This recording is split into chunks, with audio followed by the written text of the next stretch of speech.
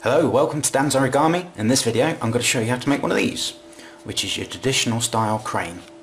I made a couple of pretty ones here that are going to be for a profile picture on my YouTube later on. And I've got one here with a few more advanced folds on it, like a kink in the tail and some slits and this bit. And anyway, we'll come back to him because I'm not sure I prefer that over that, but I'll show you how to do them anyway. Let's get rid of those. Right, standard square piece of paper. This one's cut down from an A4 sheet, so you can get this anywhere. If you're using patterned paper, you want to start with a pattern on the bottom, because then the pattern will be on the outside instead of the plain bit on the outside. Right, so our first fold is in half as a square. So our first fold, and we undo that one, turn it 90 degrees, and then fold it in half again as a square. Right, so this gives us two marker folds and they both fold up. Our pattern would be on this side, and what we need to do now is turn it over. So this would be the pattern side, and then we do a fold diagonally.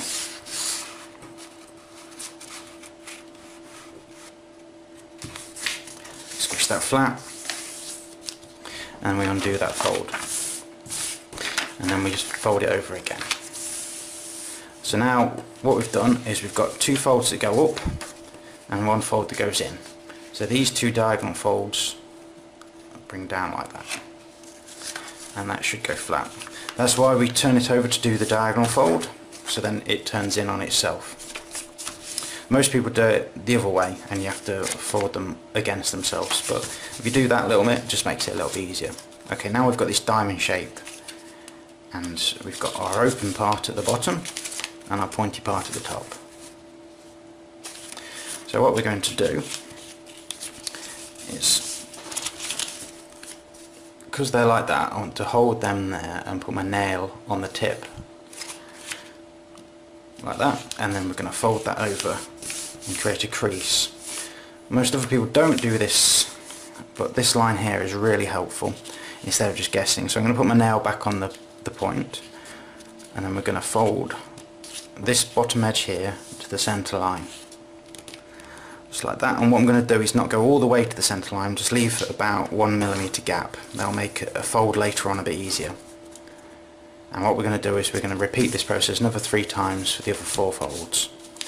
So let's do the other one. So we've got the open end here, and I put my nail on the point and fold it to the centre. Run my nail across it. There we go. So now we have a kite shape, and we've still got the open end at the bottom. Let's repeat that process, and nail there, got a centre line, nail back, leaving about 1mm in the centre. That will really help out later on, that will. Try and get these points neat, because these are your details, these are the bits that everybody are going to be looking at. Right, we've got our diamond shape, we've got our closed pointy end at the top, and our sharp pointy end at the bottom. The 2 folds we've just done we're going to undo, so we're back to our diamond shape, and we're going to do something called a petal fold, which means we're going to lift this up, tuck those bits in, and then put that up all the way.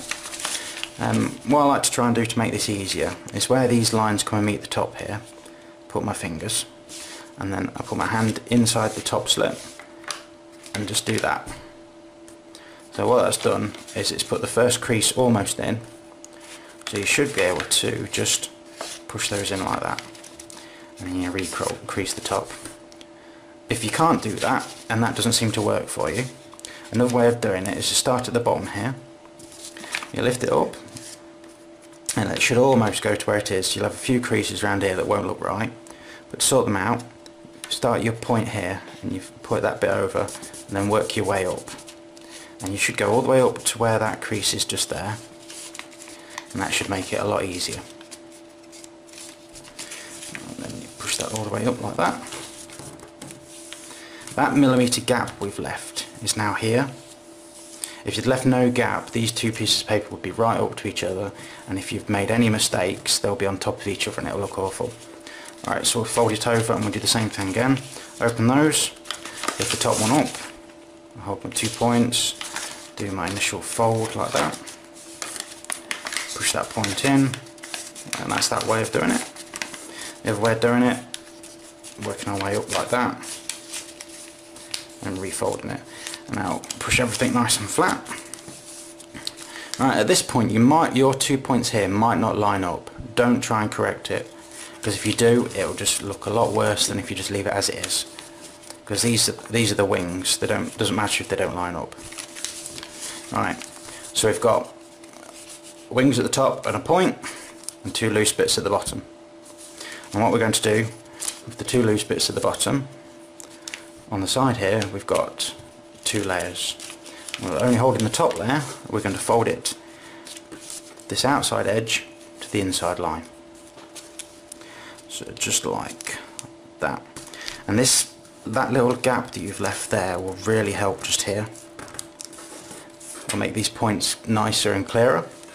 And you should have these 2 little fold lines just there. If you've not, you've probably got the wrong end. Check that you've got the opened end at the bottom. So we're going to repeat that another 3 times. Outside edge to the inside line. And what you're going to try and do is try and make the opened end as neat as possible, because that's your crane's face and tail. See, I'm doing this one quite fast, so it won't be as neat as I'd want it to be. That's the third one, and the last one. You've got your open end here. Outside edge to the inside line.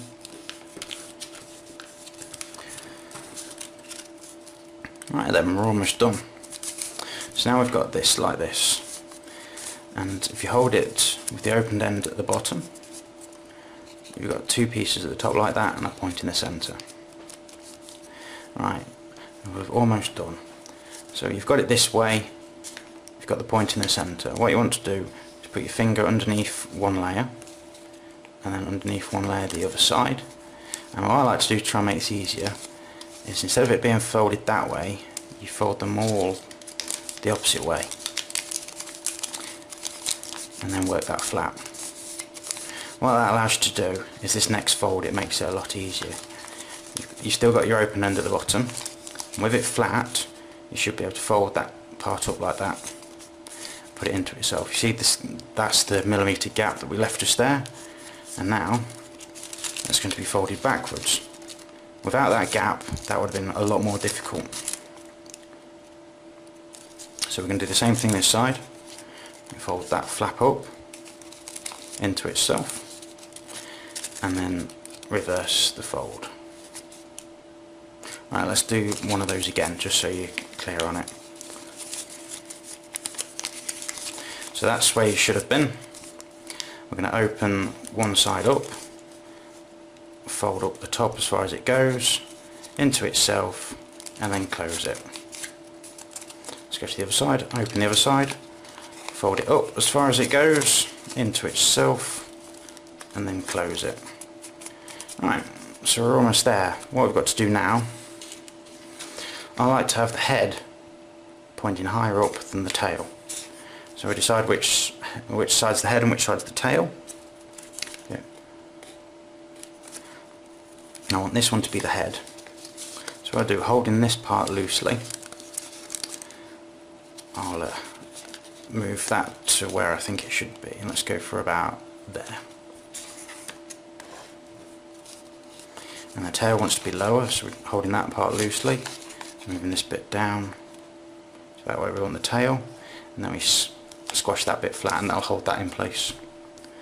Right, so now you've got these 2 large flaps here and your diamond in the centre. And just fold one of these flaps down. We're almost there, put him out of the way. Fold one of these flaps down, turn it over, fold the other flap down, like that. And there we go, we're almost there. So you've got his tail here, and this is his head. And your last fold for the standard model would be to make his head like this. And what I like to do is, if you just pinch it flat and fold it to about where you want it to be. Instead of going down, let's have one parallel to itself. And you put that section in there and you squish him flat. Oh, okay, he's turned his nose down for us. And that is your standard crane model. Let's show you some of the more these extra folds that I think we can do. Alright, we've got a kink in the tail. The kink in the tail is made exactly the same way you make the head, but you start a bit further down, squish it flat, push it down, push it back together, and then you go back the opposite way, quite close to the original fold, and then squish it flat. And that's kink in the tail. I think it looks pretty good from the top, but not so good from the side. Right, we've got, I've put a flat edge on the edge of the wing and a diagonal line. So it's up to you what you want to do, but to do that, you turn him over and you look at the underside, decide how you want the line to, the edge to go. So let's do a flat one. And you fold it underneath itself and undo it. Open the wing up and you put that flat fold back in on itself and then close the wing back up.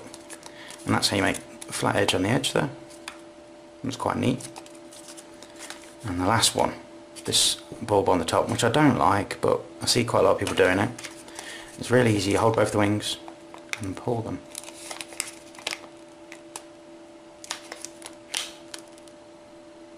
Anyway, I don't like that, so we're not doing that one.